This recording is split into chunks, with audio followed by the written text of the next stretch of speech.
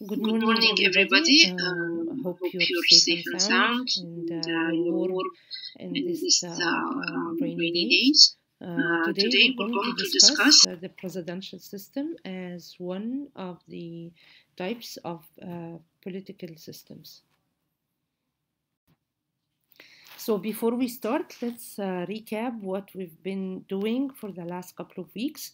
We've been discussing that any government around the globe has three branches: a legislative, an executive, and a judiciary branch. And we've discussed the functions of the legislative branch and its history. How do we get different forms, different types, or different shapes of different bodies of legislative body, and what they do. And we did also a brief introduction about the executive, the history of the executive branch and its development and its main functions. And we mentioned very briefly the judiciary as the branch of the government that solves the problems emerging from legislation and implementation of the law. And hopefully, in the coming lectures, we'll have more time to discuss the judiciary. Back to the legislative body, as you all remembered, we discussed its development and different experiences around the globe, the bicameral and the unicameral, and why a country should choose one of them over the other. And we have also discussed the main functions of the legislative body, which are to legislate, to oversee the government and approve its action, to serve the community, and to educate the public.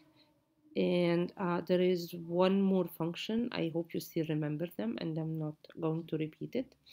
And in terms of the executive, we have discussed that in terms of the executive, their main function is to implement the laws approved by the legislative body. And there are different types of the executive. One elected directly by the people, which is the president. And in other cases, we have executives that are not directly elected by the people, which, like the Prime Minister in the UK, for example. So when we're talking about presidential and parliamentary system, we're mainly talking about different types of relationship between the legislative and the executive branch. In most cases, the judiciary branch is not really important in determining the type of the political system, whether it's parliamentary or presidential. Rather, it's the relationship between the legislative and the executive. Around the globe, there are three political systems: the presidential system and the parliamentary system, and the third one is the semi-presidential system. We're going to discuss today the presidential system, and later on we're going to discuss the parliamentary system, and maybe we have some time to discuss the semi-presidential system. The point is that we cannot really decide which system is better for a specific country. Each country should be able to decide whether to follow a presidential system or a parliamentary system or a semi-presidential system based on number of factors, mainly based on the political culture, based on the history of institutions, political institutions that exist in the country, based on the ability of political parties to develop programs and alternatives. Many factors that would affect the choice of the country to go for a presidential system or a parliamentary system. So the bottom line is that there is no better system. It's two different or three different types of organization of the legislative and the executive branches, and none of them is better than the other.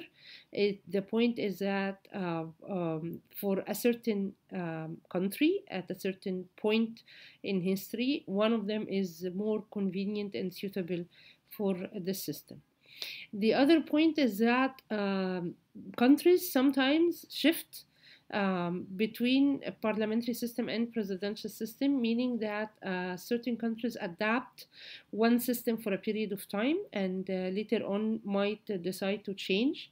Like the case in Turkey, for instance, it used to be a parliamentary system, and in the last couple of years, they had a constitutional amendment which changed the system into a presidential system.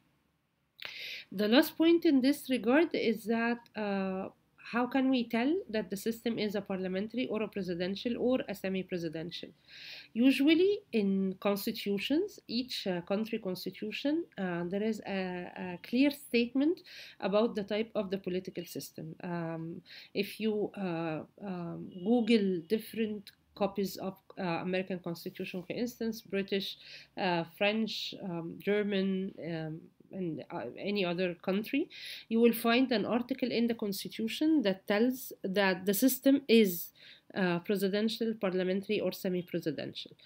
So it is decided in the Constitution. If the Constitution that does not say it out loud, usually we can tell by the type of relationship that exists between the legislative and the executive, as we will discuss in the coming slides. So, okay, before we start discussing the details of the presidential system, let's have an overview on the presidential systems around the globe.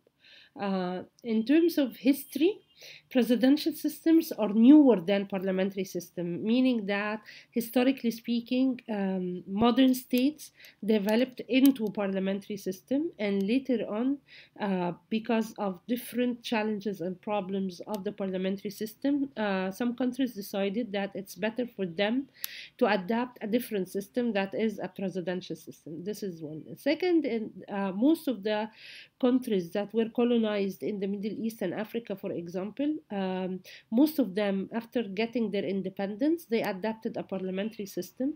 Later, because they were somehow influenced by the colonial powers, mainly Britain, which is a parliamentary system. Later on, most of these countries decided to shift to a presidential system, and accordingly the number of presidential systems around the globe has been increasing in the last couple of decades, and the parliamentary systems are decreasing.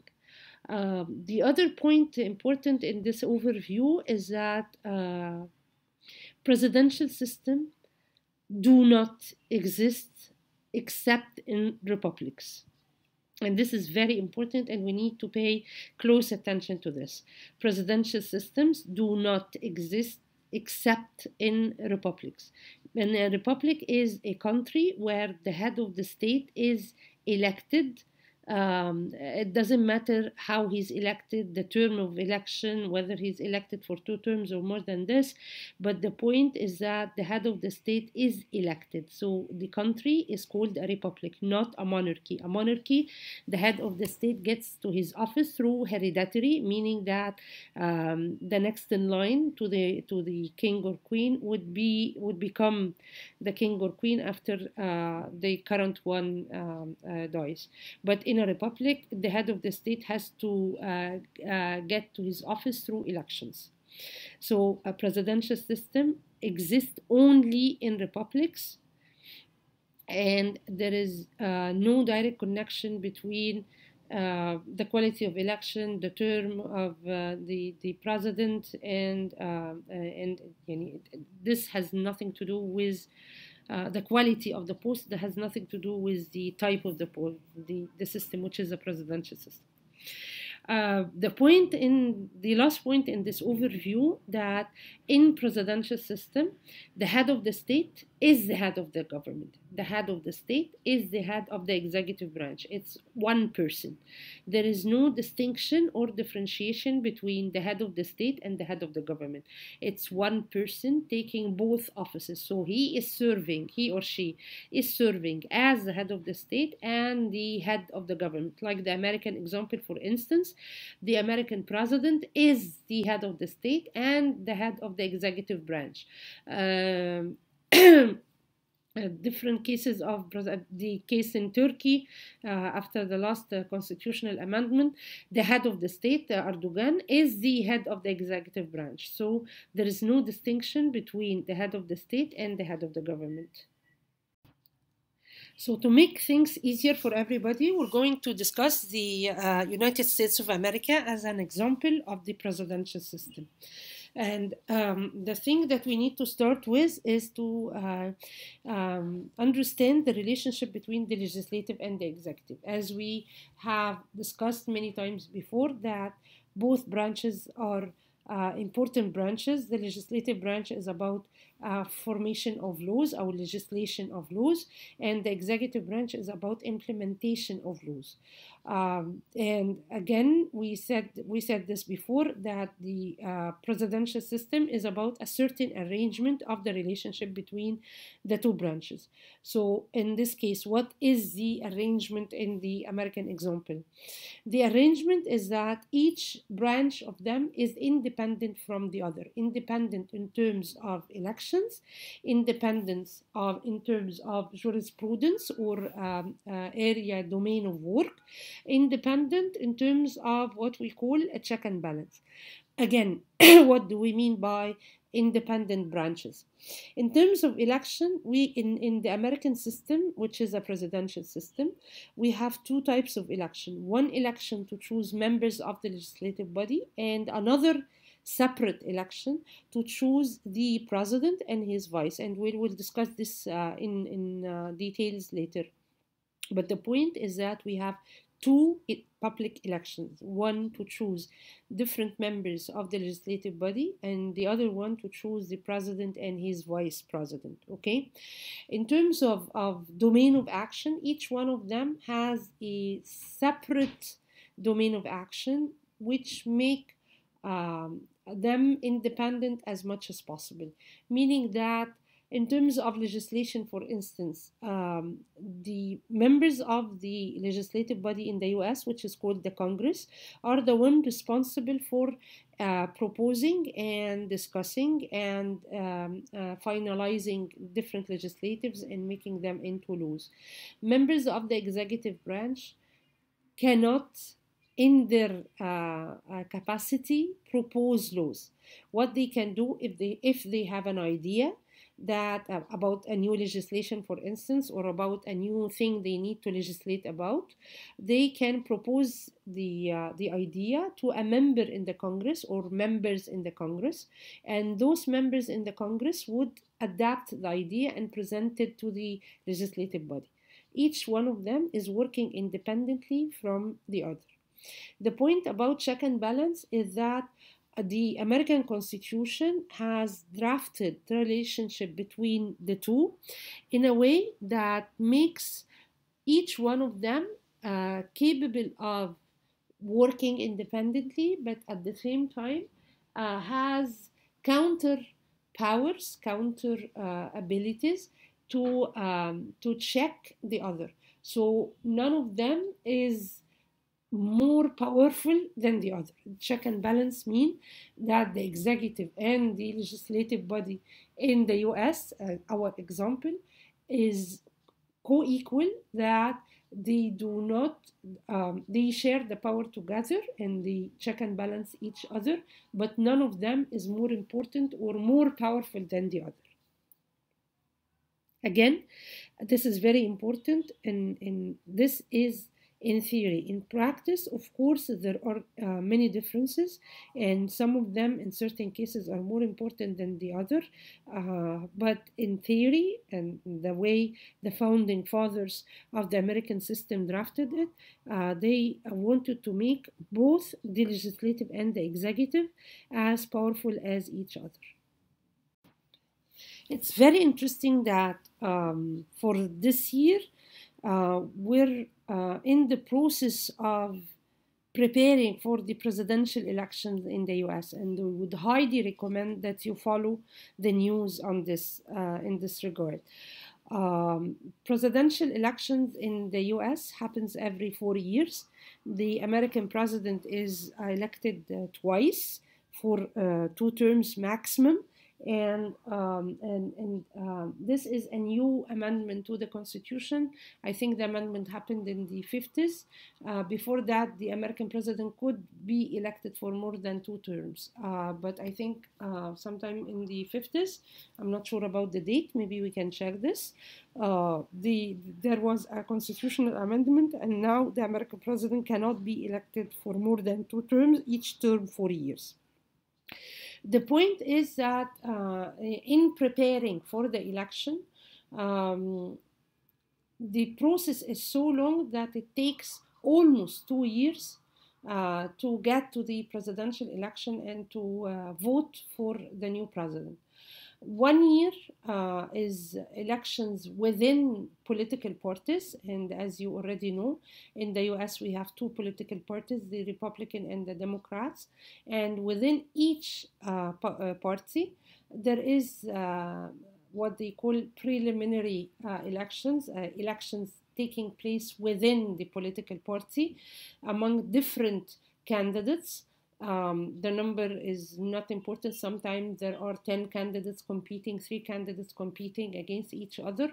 But what is important for us that by the end of the first year, one person would get the nomination of the political party, meaning that he or she succeeded throughout this year in convincing members of the political party, the Republican or the Democrat, has been successful in convincing them that he or she makes a perfect candidate and he can win the election. After getting the nomination of the political party, there is almost another year of competition between candidates of different political parties and also independent candidates, which theoretically speaking have the right to run for presidency, but in practical sense, this has not been the case in the US. Usually candidates for presidency are representatives of different political parties, which are the Republican and the Democrats. Over a year, the two candidates would compete against each other. And at the end of the second year of the presidential race, people, through what they have in the American system, electoral college, it's a little bit complicated process, and we don't need to worry about it now, but we need to know that at the end of the second year, people would go to vote for their president and their vice president, as we have discussed previously in last lectures, that you vote for the president and the vice president. Okay, so you vote for them together, and there, once they succeed, once they win the election, the president and the vice president is there till the end of the term, till the end of the 4 years. There is nothing can remove the president and the vice president from office till the end of the term, except for a process called the impeachment. But there is no early elections at all in the presidential system. So you vote for the president and his vice, or the president and her vice, and they're there in the Oval Office, till the end of the term. After the 4 years, if anything happens to the president throughout the 4 years, the vice president would take over till the end of the term. Once the president is elected and his vice, then he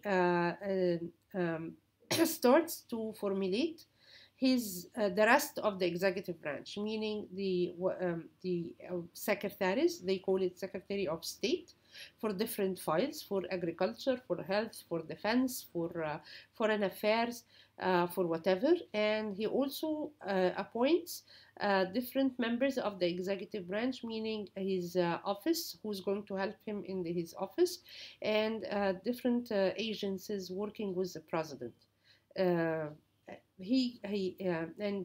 When he appoints those people, he doesn't have to get them from his own political party.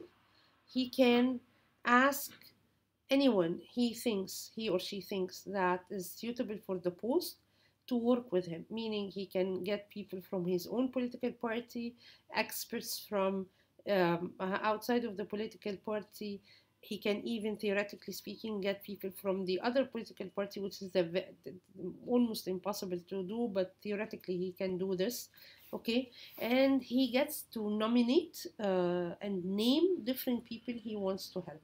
Okay, after that, the president has to get the endorsement of the legislative body on the choice. Okay, and uh,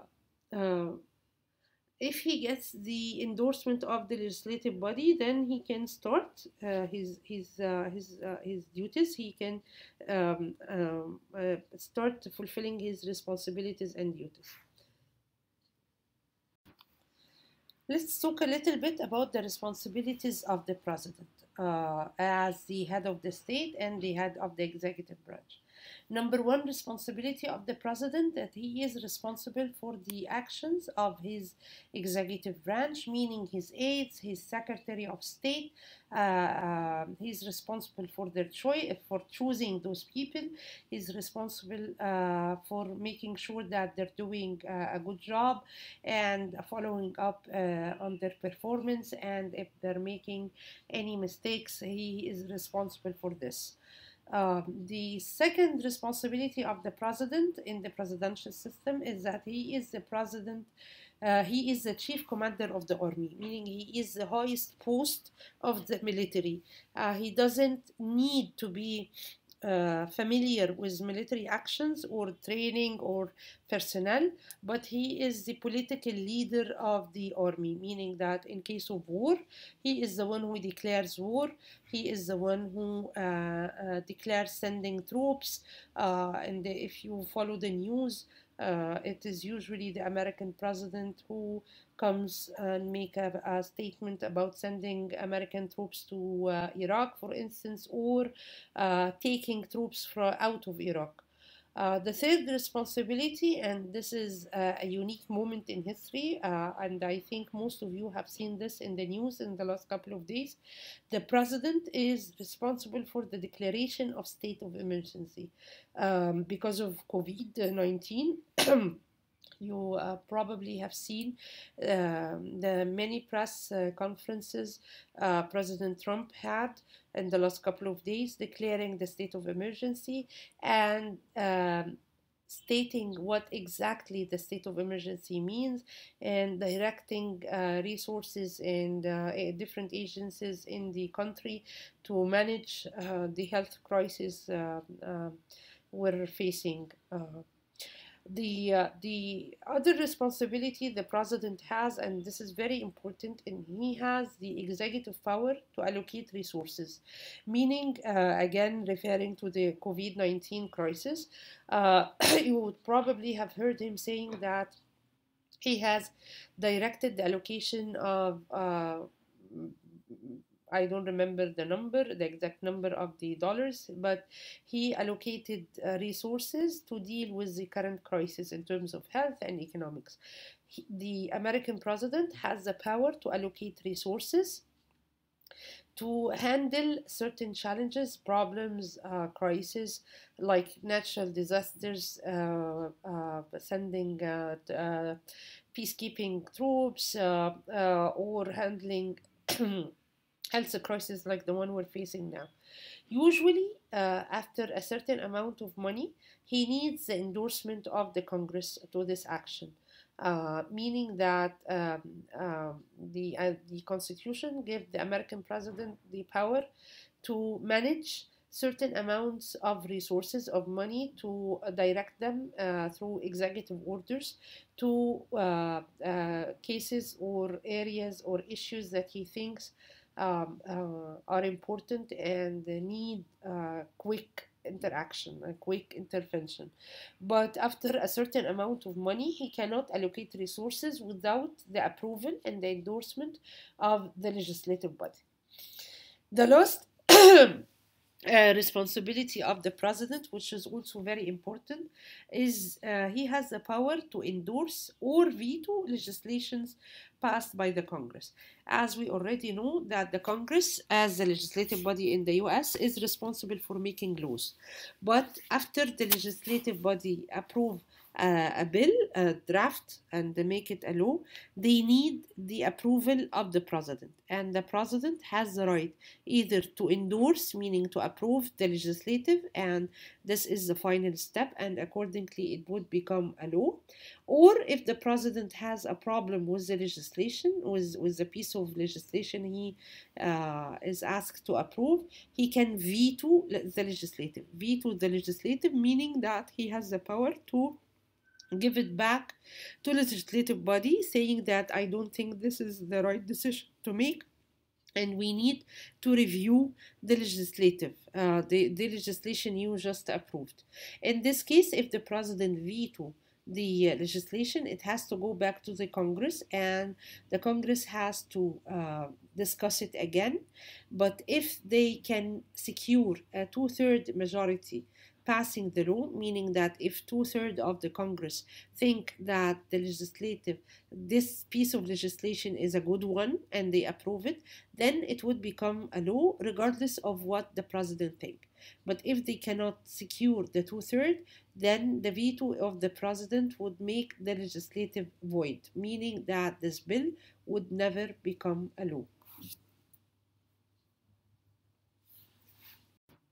Now we come to the electing of the legislative and its responsibility. The American Congress is made of bicameral, meaning two chambers or two houses. One is the House of Representatives, representing the nation, the people, and the other one is the Senate, which represents the states. As we have discussed before, that each country based on many factors, would opt to bicameral or unicameral. And in our case, in the US, the Congress, the legislative body, is made of the two houses. One for maintaining equality between different states, regardless of the size, the resources, the population, the location. So each state is represented by two representatives in the Senate, and they have equal votes in the Senate. So strong or rich or big states do not have more power than the weaker ones. The other house in the legislative is the House of Representatives, and in this house it's based on representing a population or the nation in general. So there is a proportion for different people, meaning that small states get less representatives than big states, in order to make sure that the population in general are represented in a more equal way. Both houses share the responsibility of legislative in monitoring the performance of the government, as well as the impeachment process, meaning that in the US, remember when we were discussing legislatives in general, and we were discussing that in bicameral houses there is an upper house and lower house, which meaning that one of them is stronger than the other. In the American experience, both houses are equal, and none of them is more important or more powerful than the other one. They both share the responsibilities of legislation or monitoring the performance of the government, or impeachment, meaning the process through which they can remove the president or any member in the executive branch. Okay, so now we come to a very important point in the relationship between the legislative and the executive in the presidential and in our example, the American example. Okay, as we already discussed, that each branch is working independent from each other, but there is always a chance of check and balance, so just to make sure that every branch is has the ability to check what the other branch is doing and to balance its power. But there are two important points in the relationship. One is, what if there is a problem between the legislative and the executive, and this problem cannot be solved. What we call in political science a gridlock or a deadlock. A deadlock is a situation where there is severe disagreement between the legislative and the executive, and this severe disagreement cannot be solved. In presidential system, this is a very rare case, because everybody knows that there is no way out of the deadlock or the gridlock. So everybody is trying to compromise. Both the legislative and the executive would compromise differences, meaning that they would not let things reach a point where there is no solution for a problem between the two branches. They would compromise in order to make things go and not to block the system as a whole. Because if there is a case where there is unsolvable problems between the legislative and the executive, in the presidential system, what we end up with is what we call shutdown of the government. And this has been the case during Obama time and during Trump time, where there were problems between the legislative and the executive over certain programs and certain allocation of resources, and the problems were not solved between the two. And it meant that the legislative is not going to endorse resources for the executive to implement its program, and the executive are insisting on their program. What happened is that the government, the executive branch, shut down, literally shut down. Shut down meaning that they stopped services except for vital services such as police and health. Like, other than this, everything shut down. But the deadlock or the gridlock in the presidential system are very rare cases, because if they happen, it means that the system would totally shut down. And it's a very, very, very serious challenge to the system and the problem of the system. But at the end, it's a way of making sure that the legislative and the executive are coordinating and checking and balancing each other. The other thing in the relationship between the legislative and the executive is the power of the legislative to impeach members of the executive branch from the president down. Meaning that the legislative body has the power, if they think and agree that the president or members of the executive branch have done great crimes, that the legislative body has the power to remove the president and members of the executive branch. The process of impeachment is a very complicated process and a very difficult process to start. But once it started and it got to the end where the president is impeached, there is a very important consequence for the impeachment process. This important consequence is that the president and members of the executive branch lose their immunity. According to the Constitution, the president and members of the executive branch are immune against trial after they leave office for anything they done, any decision they made during their office. Meaning that if the president decided to send troops to Iraq, for instance, and once he leaves office, nobody can question his action and put him to trial for sending troops into Iraq. But if the president is impeached, meaning or any member of the executive branch, it means that any decision he made during his term can be questioned before the judiciary. And it's a very important consequence. In political science, we call it he loses the safe exit. Safe exit is that when the president is protected against judiciary or investigation for any of his action or decisions he made during office.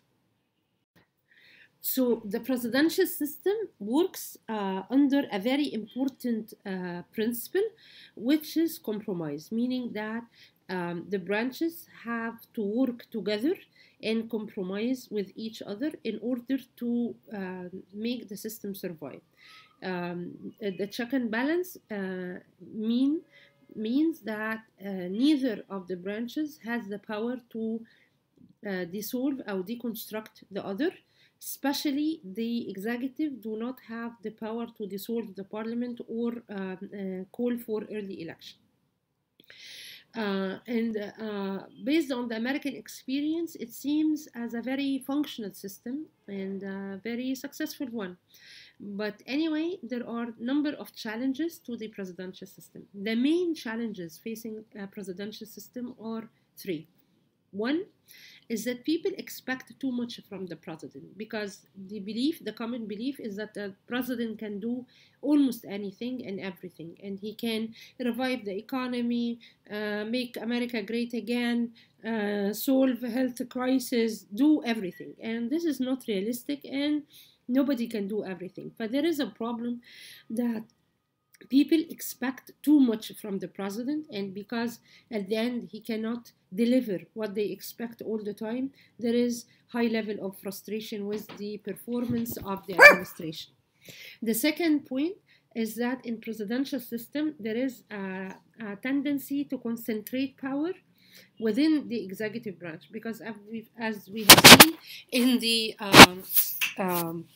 functions and responsibilities of the president and his executive members of his executive, there is a concentration in power. And this concentration in power, if not public media, political parties, legislative body, and other institutions in the state working properly, this might lead to dictatorship. So there is a fear of concentration of power.